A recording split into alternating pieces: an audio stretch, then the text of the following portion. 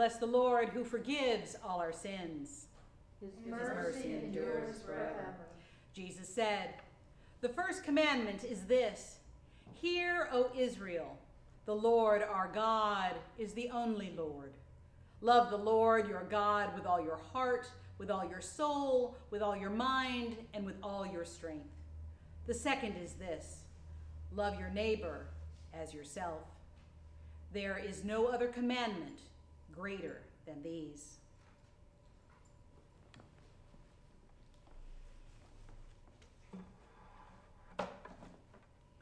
Let us confess our sins against God and our neighbor.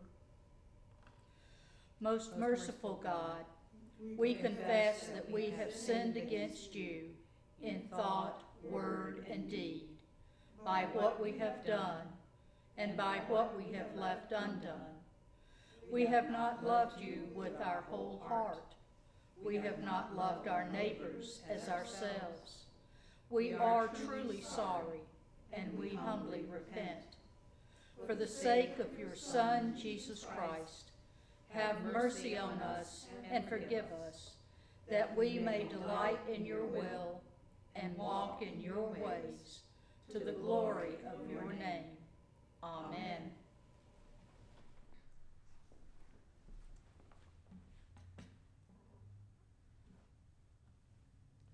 Almighty God, have mercy on you.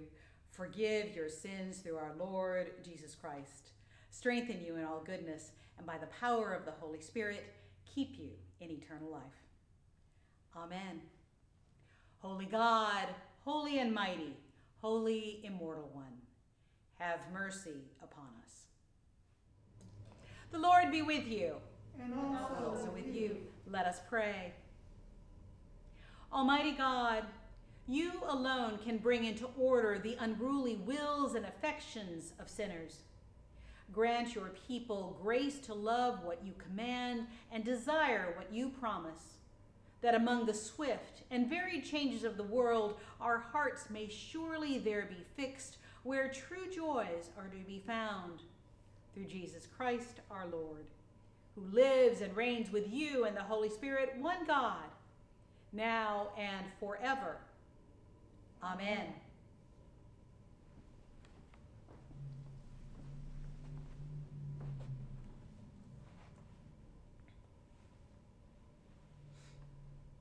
A reading from the book of Jeremiah.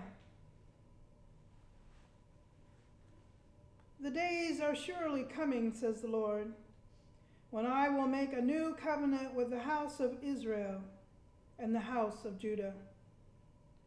It will not be like the covenant that I made with their ancestors when I took them by the hand to bring them out of the land of Egypt, a covenant that they broke, though I was their husband, says the Lord. But this is the covenant that I will make with the house of Israel after those days, says the Lord. I will put my law within them, and I will write it on their hearts, and I will be their God, and they shall be my people. No longer shall they teach one another or say to each other, know the Lord, for they shall all know me, from the least of them to the greatest, says the Lord. For I will forgive their iniquity and remember their sin no more. The word of the Lord. Thanks be to God. Our psalm today is Psalm 119, verses 9 through 16.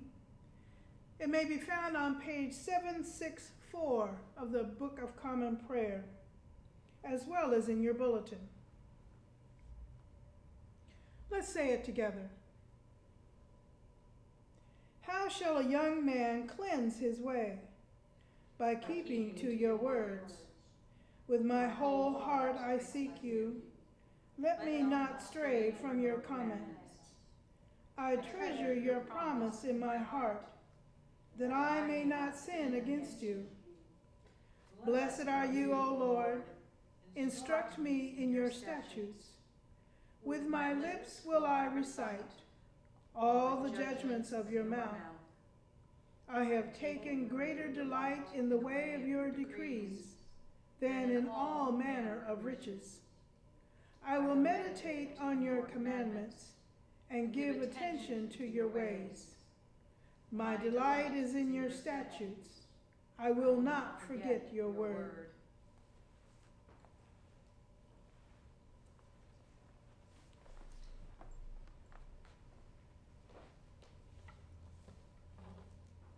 A reading from Paul's letter to the Hebrews. Christ did not glorify himself in becoming a high priest, but was appointed by the one who said to him, "You are my son. Today I have begotten you." As he says also in another place, "You are a priest forever, according to the order of Melchizedek." In the days of his flesh, Jesus offered up prayers and supplications with loud cries and tears to the one who was able to save him from death, and he was heard because of his reverent submission. Although he was a son, he learned obedience through what he suffered, and having been made perfect, he became the source of eternal salvation for all who obey him, having been designated by God a high priest according to the order of Melchizedek. The word of the Lord. Thanks be to God.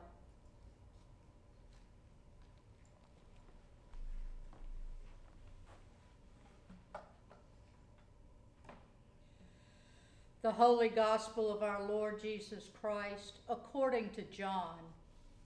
Glory to you, Lord Christ. Now among those who went to worship at the festival were some Greeks. They came to Philip, who was from Bethsaida in Galilee, and said to him, "Sir, we wish to see Jesus." Philip went and told Andrew. Then Andrew and Philip went and told Jesus. Jesus answered them, "The hour has come for the Son of Man to be glorified. Very truly I tell you, unless a grain of wheat falls into the earth and dies, it remains just a single grain. But if it dies, it bears much fruit. Those who love their life lose it, and those who hate their life in this world will keep it for eternal life. Whoever serves me must follow me, and where I am, there will my servants be also. Whoever serves me, the Father will honor. Now my soul is troubled, and what should I say? Father, save me from this hour. No, it is for this reason that I have come to this hour. Father, glorify your name."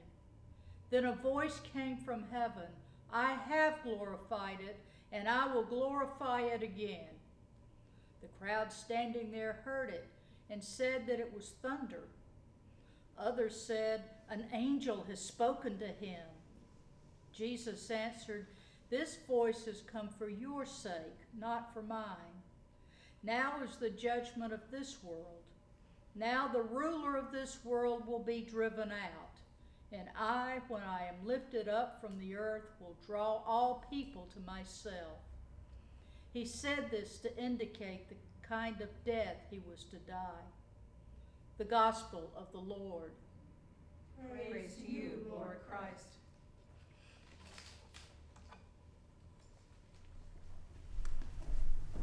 You know, it's very easy for me to think about Jesus, the Son of God, helping lepers and blind people, casting out demons, turning a few fish and a loaf of bread into a meal for 5,000 people with plenty of leftovers, and walking on water.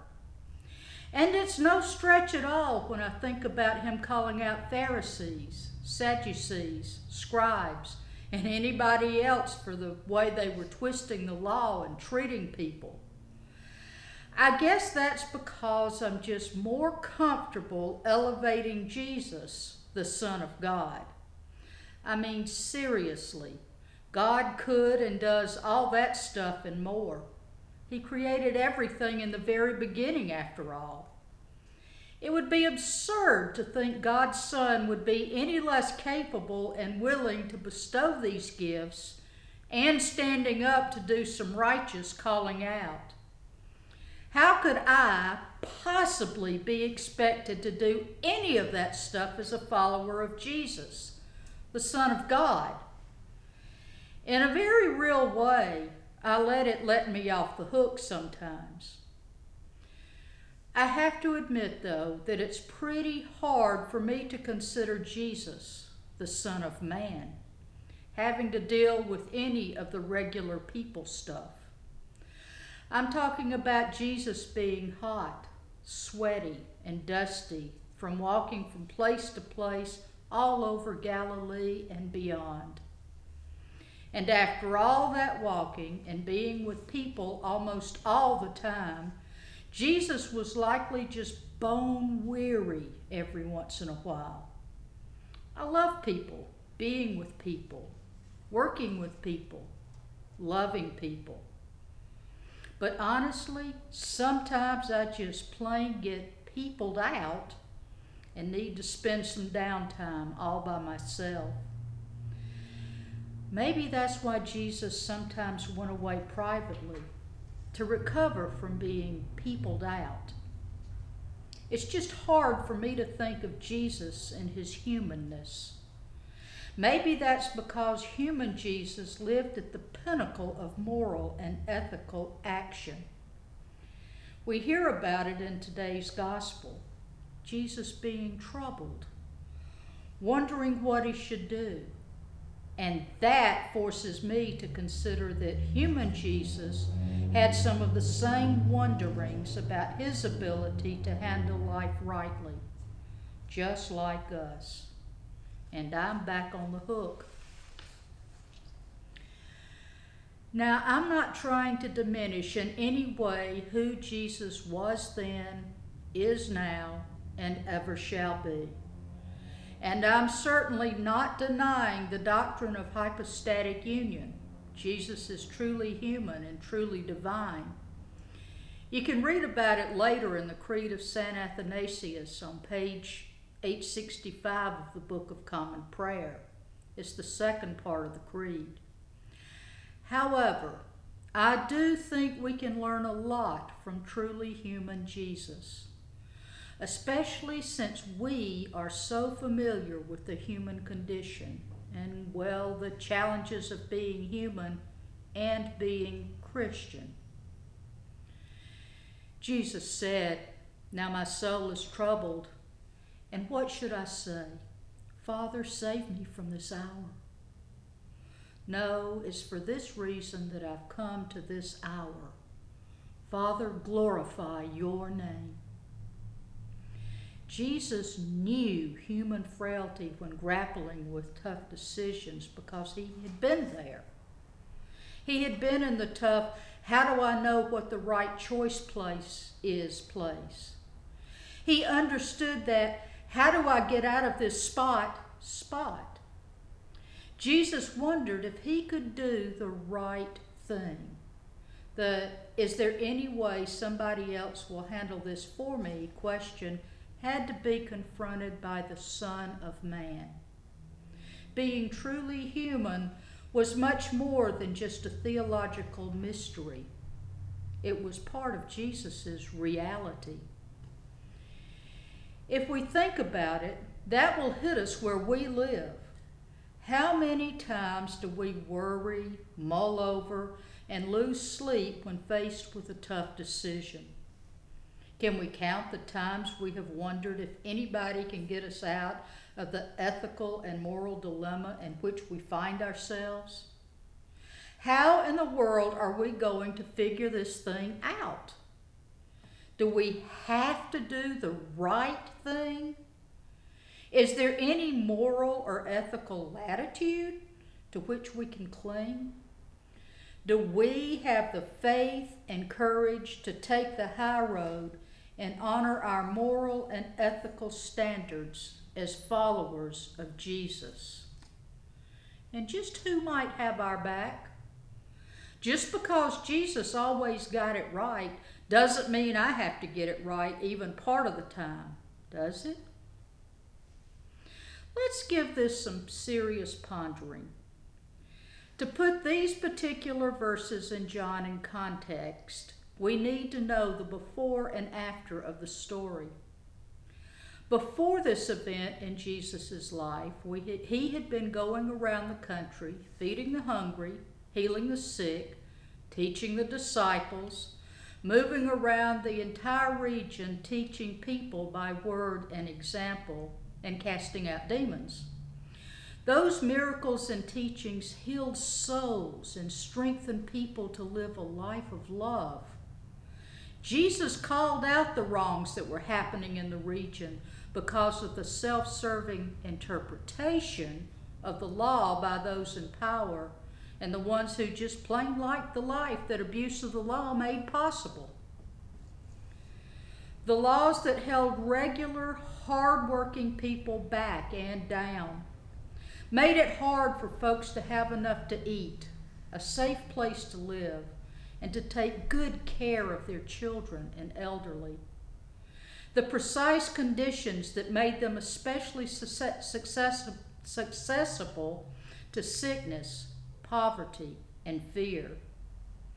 This is the world Jesus, the Son of Man, human just like us, grew up in and lived in as an adult. Folks, if we dare ourselves to think about it honestly, we live in a world not so very different from the one Jesus lived in.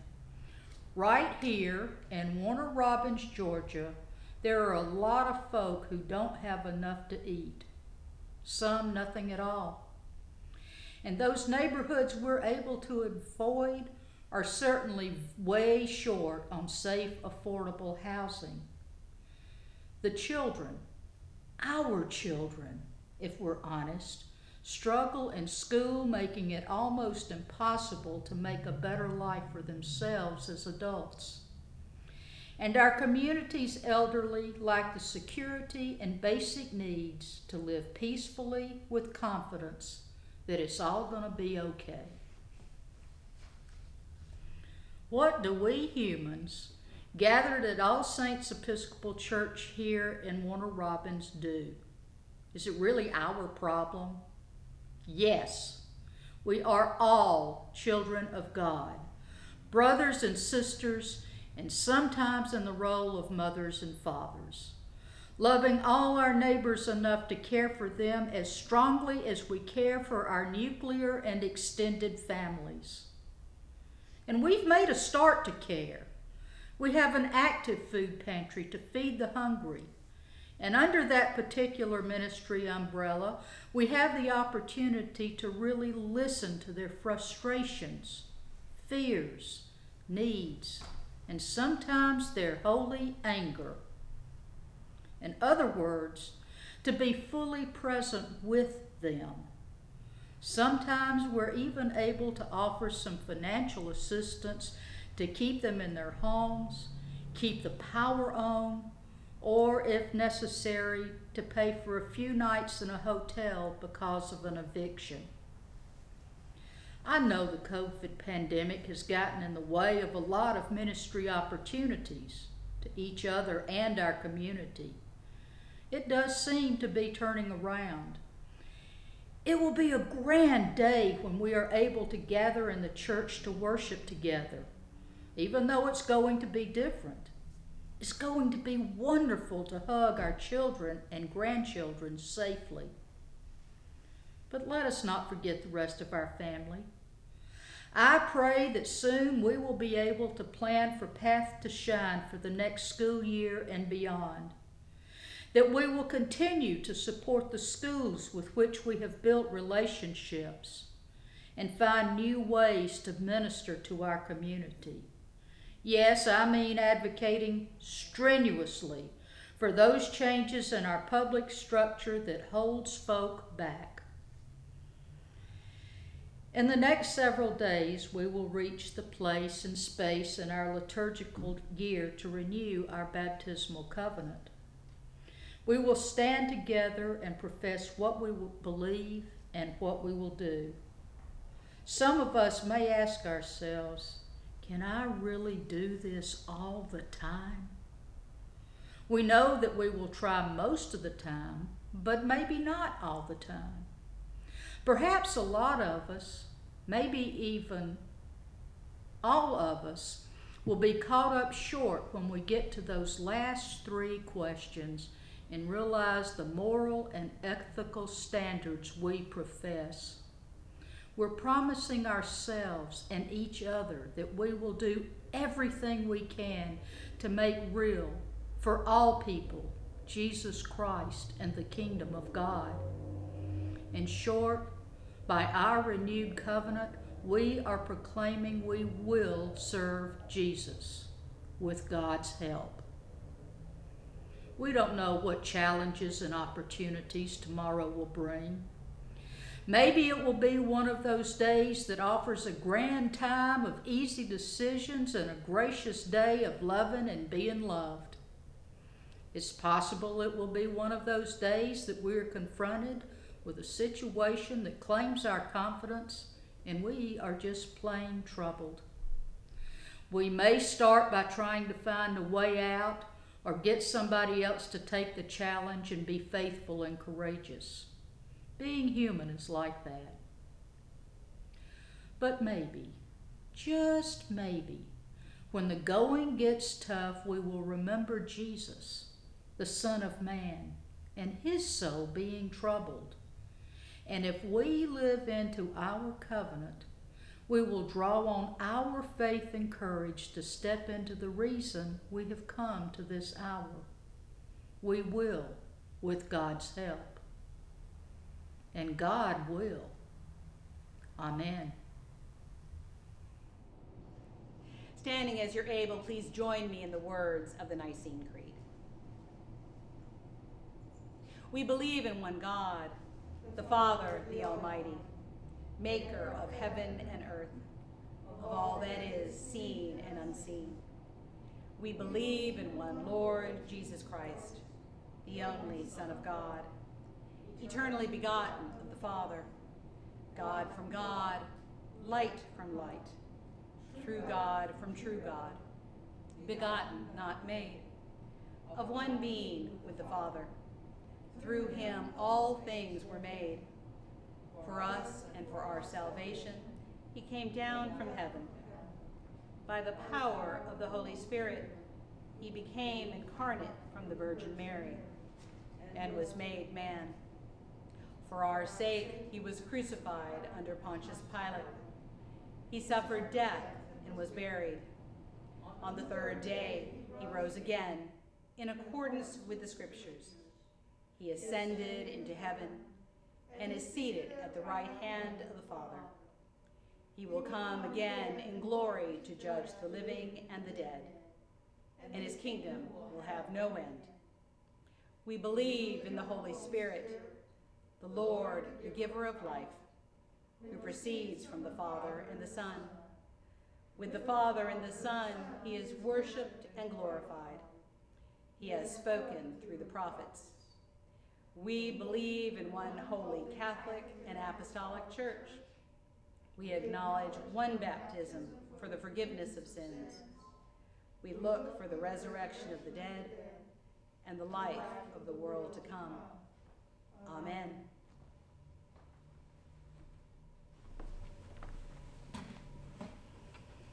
The prayers of the people are Form 1, found on page 383 of the Book of Common Prayer and in your bulletin.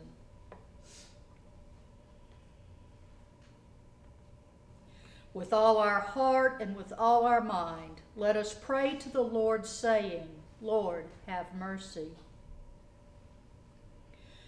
For the peace from above, for the loving kindness of God, and for the salvation of our souls, let us pray to the Lord.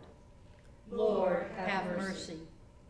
For the peace of the world, for the welfare of the Holy Church of God, and for the unity of all peoples, let us pray to the Lord. Lord, have mercy.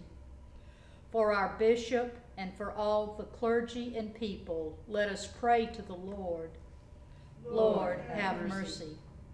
For our president, for the leaders of the nations, and for all in authority, let us pray to the Lord. Lord, have mercy. For this city, For every city and community, and for those who live in them, let us pray to the Lord. Lord, have mercy. For the good earth which God has given us, and for the wisdom and will to conserve it, let us pray to the Lord. Lord, have mercy. For the aged and infirm, for the widowed and orphans, and for the sick and suffering, let us pray to the Lord. Lord, have mercy. For the poor and the oppressed, for the unemployed and the destitute, for prisoners and captives, and for all who remember and care for them, let us pray to the Lord. Lord, have mercy. For all who have died in the hope of the resurrection, and for all the departed, let us pray to the Lord. Lord, have mercy. For deliverance from all danger, violence, oppression, and degradation, let us pray to the Lord. Lord, have mercy. For the absolution and remission of our sins and offenses, let us pray to the Lord. Lord, have mercy. That we may end our lives in faith and hope, without suffering and without reproach, let us pray to the Lord. Lord, have mercy. Defend us, deliver us, and in thy compassion protect us, O Lord, by thy grace. Lord, have mercy. In the communion of saints, let us commend ourselves and one another and all our life to Christ our God. To thee, O Lord, our God.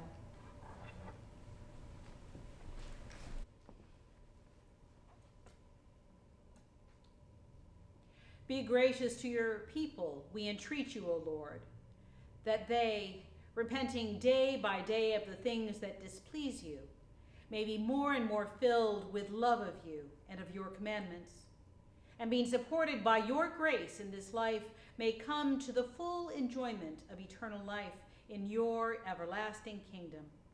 Through Jesus Christ our Lord, who lives and reigns with you and the Holy Spirit, one God, forever and ever. Amen. The peace of the Lord be always with you. And also with you.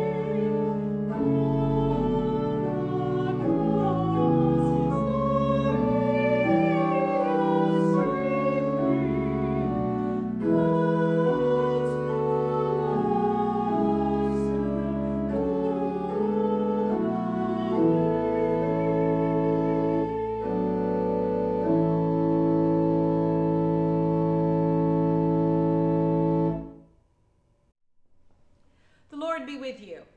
And also with you. As our Savior Christ has taught us, we now pray. Our Father, who art in heaven, hallowed be thy name. Thy kingdom come, thy will be done, on earth as it is in heaven. Give us this day our daily bread, and forgive us our trespasses, as we forgive those who trespass against us. And lead us not into temptation, but deliver us from evil. For thine is the kingdom, and the power, and the glory, forever and ever. Amen. And please join me in the general thanksgiving. Almighty God, Father of all mercies, we, your unworthy servants, give you humble thanks for all your goodness and loving kindness to us and to all whom you have made. We bless you for our creation, preservation, and all the blessings of this life, but above all, for your immeasurable love in the redemption of the world by our Lord Jesus Christ, for the means of grace and for the hope of glory. And we pray, give us such an awareness of your mercies that with truly thankful hearts we may show forth your praise, not only with our lips, but in our lives, by giving up ourselves to your service and by walking before you in holiness and righteousness all our days. Through Jesus Christ our Lord, to whom with you and the Holy Spirit be honor and glory throughout all ages. Amen. Look mercifully on this your family, Almighty God, that by your great goodness they may be governed and preserved evermore. Through Christ our Lord. Amen. Go in peace to love and serve the Lord. Thanks be to God.